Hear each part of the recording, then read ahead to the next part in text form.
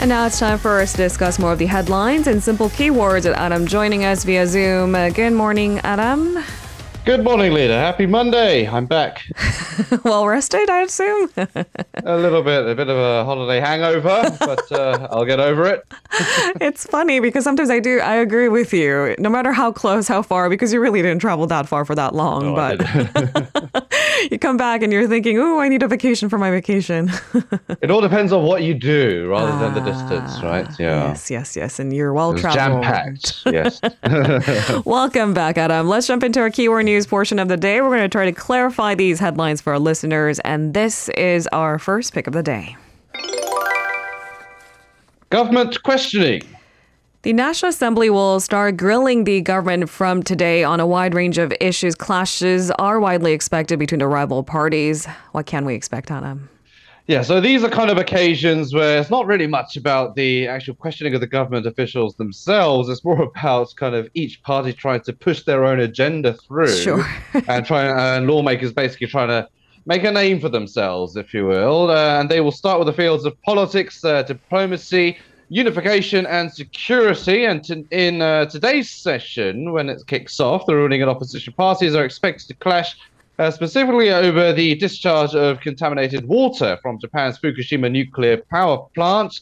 The Democratic Party is expected to take issue with the safety of the water and whether to resume imports of agricultural and seafood products from Fukushima. They'll also likely take issue with what they think is the opaqueness of the government's recent inspection team to the plant. And the PPP, the People Power Party, is expected to counter by saying that the Democratic Party is spreading unfounded rumors and that it is causing damage to fishermen. Now, rival parties are expected to lock horns also over the results of President Yoon's series of recent summits. This includes the Korea-Japan summit in March, the state visit to the United States in April, as well as the G7 summit in May, the sidelines of which Korea had many sideline summits as well, apart from the gathering itself.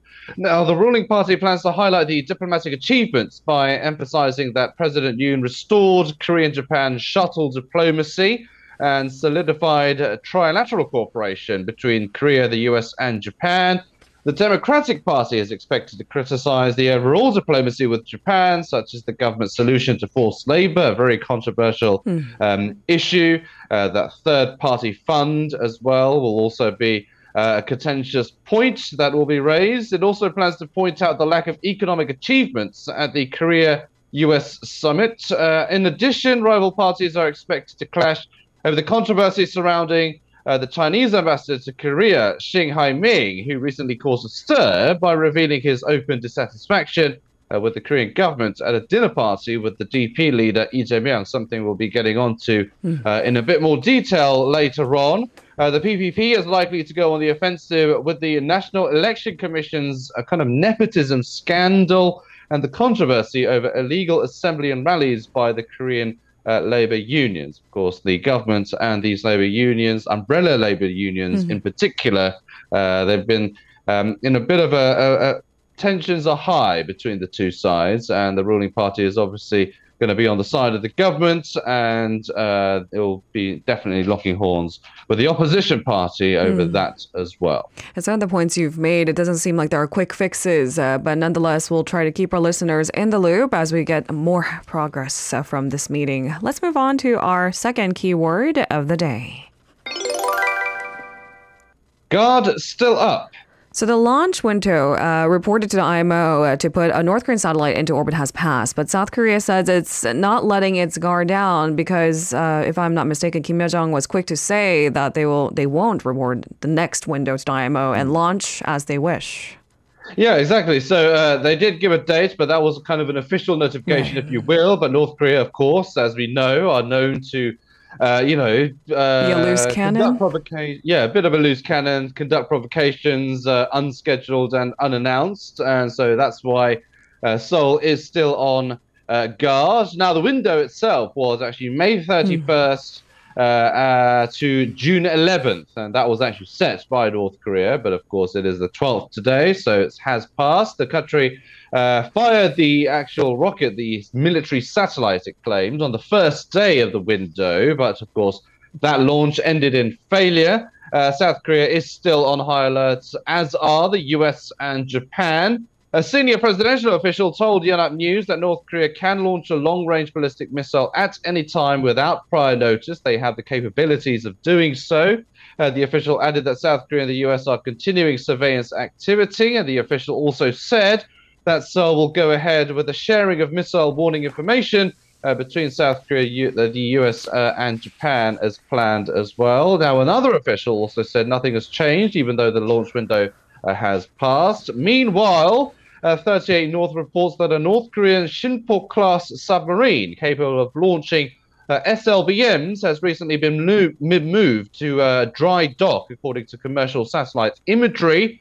The monitoring website said the purpose is unclear, but may be related to routine hull maintenance, minor repairs, or some kind of modification.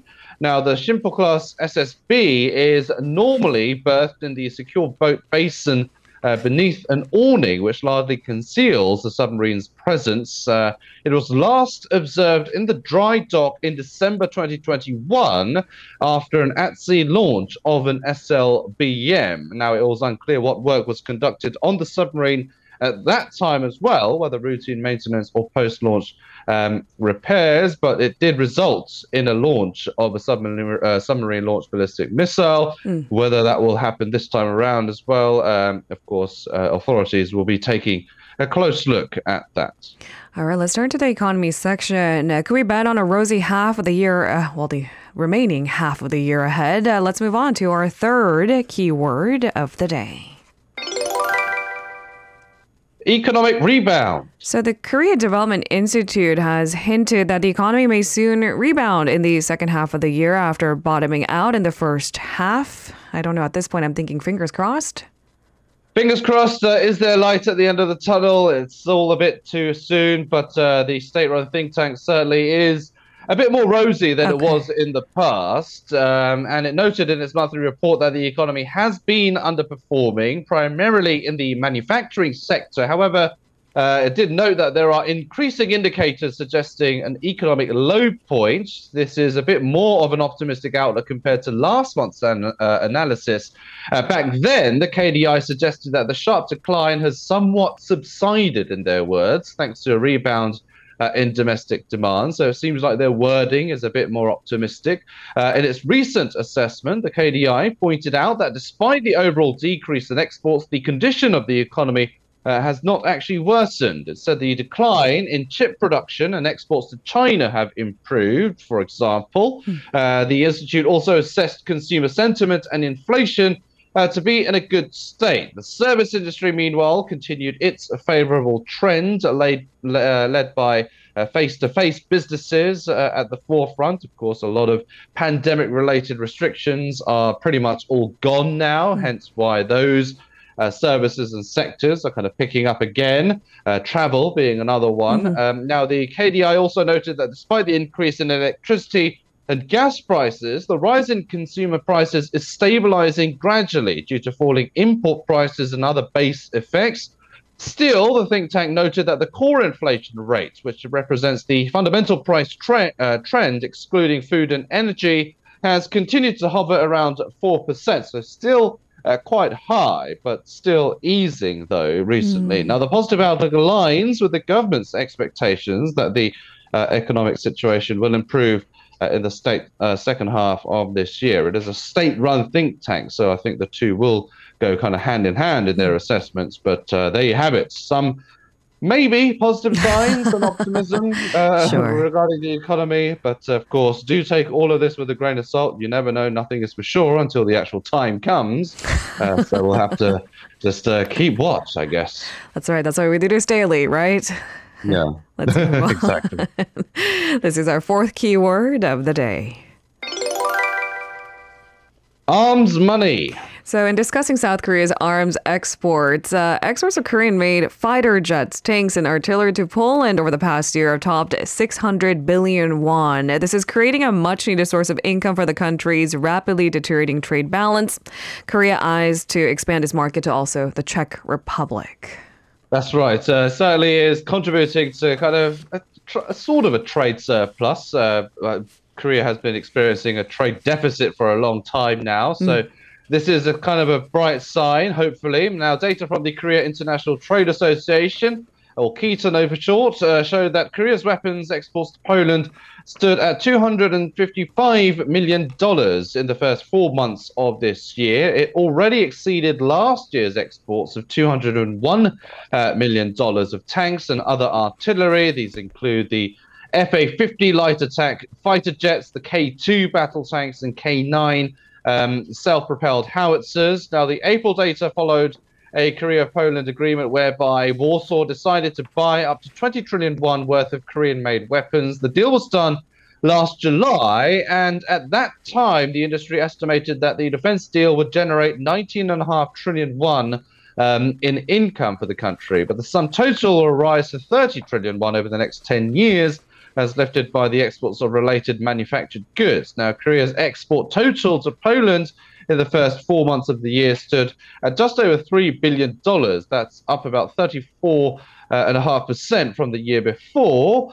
Korea registered a trade surplus of $2.7 billion with Poland, and the country has become Korea's fifth source of trade income this year after the US, Vietnam, Hong Kong and India. Now, you did mention the Czech Republic, and in that country, which is seeking to replace its aging main battle tanks, interest in South Korea's K-2 Black Panther tank, considered kind of a luxury weapon, is growing. Now, according to Kotra, the Czech Defense Ministry is planning to purchase 50 to 70 new tanks in 2027 and 2030 to bolster its forces. So more promising signs that defense exports of Korea are going to contribute largely to the economy as well. It's expanding to other countries, and we'll have to see if there are any other deals that are made down the line.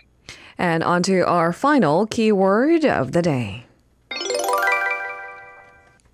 Tensions rise. So tensions between Korea and China are rising as Beijing called in Seoul's ambassador to lodge a complaint after the Chinese ambassador Tool was summoned over remarks warning Seoul against betting against Beijing. What's the latest, Adam?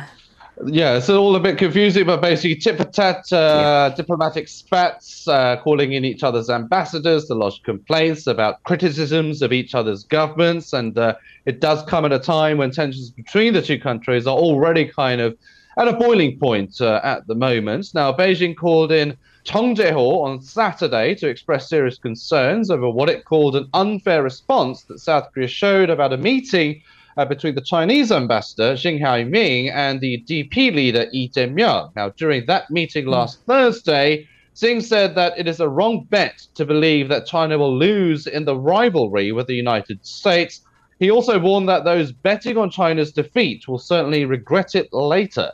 On Friday, Seoul called in Xing and sternly warned against the envoy's unreasonable and provocative remarks. Now, Korea's foreign ministry also warned Xing's remarks could be seen as interference in South Korea's domestic politics. And during Saturday's meeting, the Chinese Assistant Foreign Minister Nong Rong explained Beijing's stance on relations with Korea and said it is part of Xing's duties to meet with people from various circles of the host nation with the purpose of promoting understanding and facilitating cooperation. The official also asked Korea to reflect on where the problem lies in relations between the two countries, and he also urged Seoul to respect the spirit of the joint statement adopted when the two countries established diplomatic relations and work with Beijing for a healthy and stable development of relations as well. Now, in Korea, the vice minister called in China's ambassador, but in China, it was noteworthy that an assistant foreign minister, who is actually one level lower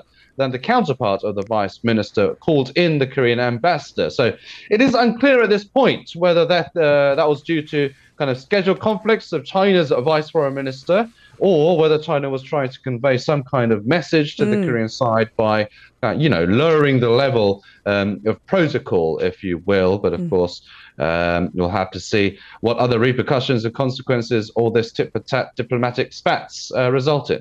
Thank you very much, Adam, for today's coverage. Get some rest, and I'll see you tomorrow. I think I'm already well rested, but I'll certainly get some more. Thank you. I'll see you tomorrow. The post-vacation blues, if you'll see you tomorrow. If you're listening to our program using the podcast service, just a reminder that we do go live Monday through Friday, 7 a.m. Korea Standard Time. So tune in and help us make the show more informative by giving us your input. See you bright and early on Good Morning Seoul.